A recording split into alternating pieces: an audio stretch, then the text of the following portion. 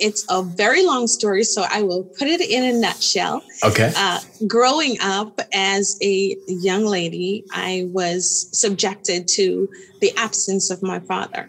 Mm-hmm. He was not in my life as much as he should. I believe he should have been.